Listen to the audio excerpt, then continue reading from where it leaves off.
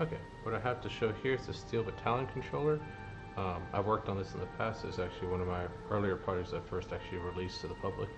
Um, the main difference here is that before I did this as a software approach. I've done this time as a completely hardware approach. So you see here, this is a Teensy 3.6. I also have this working on Teensy 4.1, but it can't emulate an Xbox controller, that one.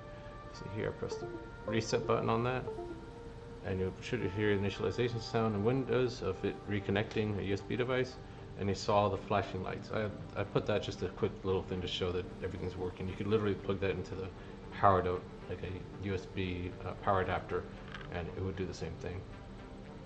Other things that are at the hardware level, literally that Steel Battalion controller talking to Teensy and back, never has to do anything with the computer, is this. The right stick is actually emulating the directional pad, which is useful in this particular game and in a lot of games actually, because the Steel Battalion controller has this kind of weird right stick where it doesn't come back into the center. It was useful in the original game, but like 20 years ago, but not as useful for most modern games. Other things that are built in is that here on the left hand side we have the gear lever, and it automatically, the light turns on depending on where you leave it. I don't end up using the gear lever for pretty much anything because it's kind of sticky, it's kind of hard, it has a lot of friction, and it's because it was basically a sliding resistor. Other neat things that I'm able to do right now, particularly on the Teensy 3.6, is it is emulating an Xbox controller specifically, but mainly an Xinput device, and it's intercepting the rumble commands that are sent from the computer, from the game, to the what it thinks is a Xbox controller. If you have a commands that would activate the left motor, they come up here. The commands that activate the right motor, you'll see all these flash. Left motor kind of does a from left to right lighting up and lighting down. It's kind of a cool effect. Between all these, it actually makes the game kind of come alive. It's kind of neat.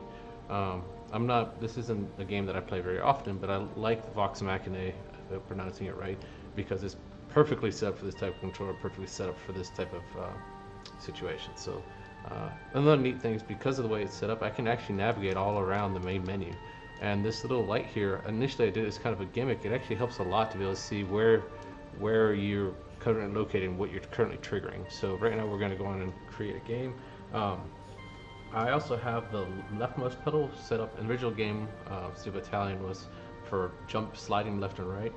For this one I use it as a jump pedal, so it imitates actually pressing B. So we're going to go on to offline practice. As I said, I'm not particularly great at this game. I think it's on Serpent, so hopefully it's a good level. Let's see, Serpent Plains. I'm going to go on and launch. Alright, you see it flickered for just a second. Big rumble, low rumble, a little bit of light coming through. Alright. Most points in 5 minutes to win. There we go. Now I go on and move forward. You'll see a bit of a rumble there. You see rumbles when you just start moving forward in this game.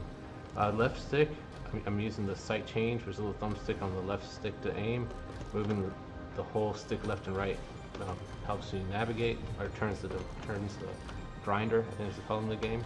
You'll see occasional flickers there for the rumble. On the right stick, if I move to the right, I jump just to the right, left, forward, back. If I press the jump pedal, my leftmost pedal, you'll see now I'm jumping in the air. And I think I see that over there. You see the big flickering when I fire. So let's go see if I can take something down. So not the greatest at this game, but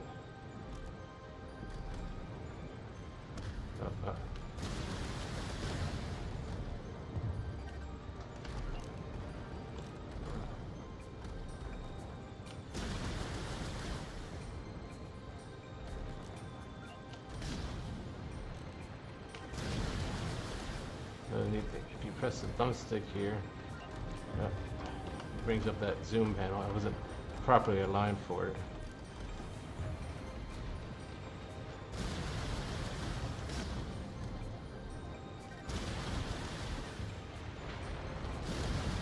Get out of the way.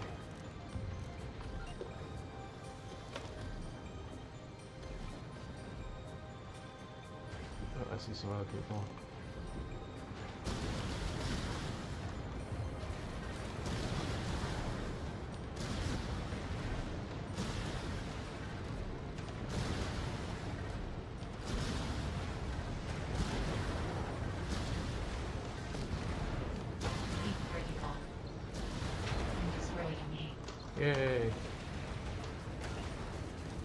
I meant to go backwards. I pressed the jump pedal.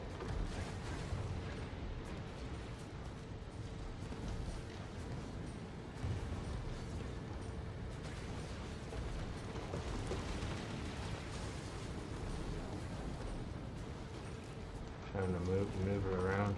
Let's see if I see anything else.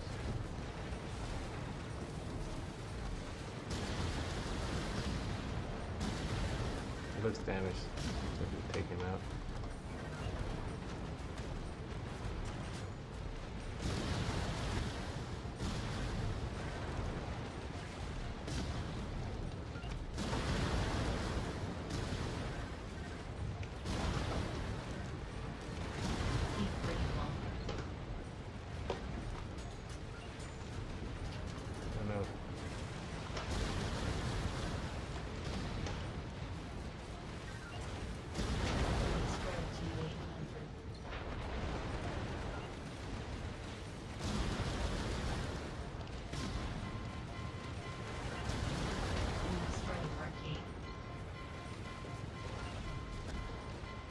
I'm gonna go shut down. I think that is the ignition.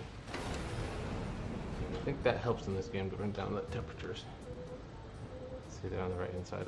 If I press this cockpit hatch button, I believe that pulls the foghorn. I can look around in the cockpit here too. So, the game does have VR support, so let's go on and boot back up. Oh, good time to boot back up.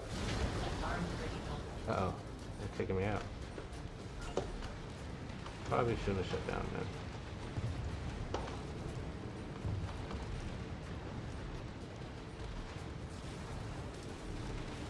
I think they're trying to get me.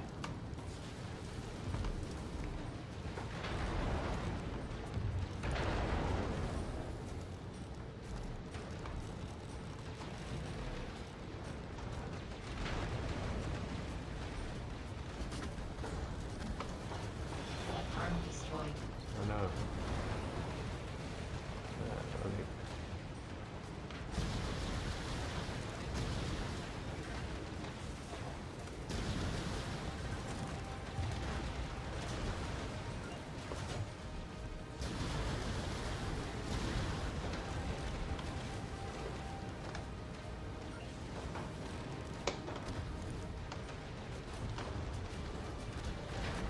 Oh.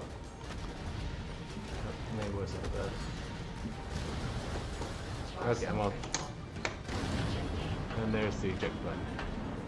So I think we went through everything. I think it's pretty neat. It went from being barely playable 5 years ago or something when I did this to actually I think you can have a pretty good time here, and all the lights coming up makes the game come alive. Thanks.